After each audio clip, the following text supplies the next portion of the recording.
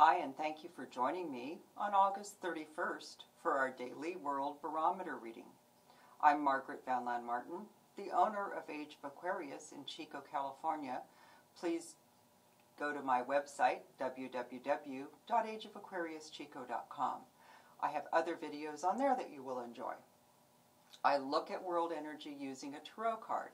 Today's tarot card is, today we are looking at death. And trust me, everybody that I read for freaks out about this one, and I have no idea why. It is one of the most wonderful cards in the deck because it talks about our ability to change completely. So, okay, fine, change is scary, but it's what we're supposed to be doing.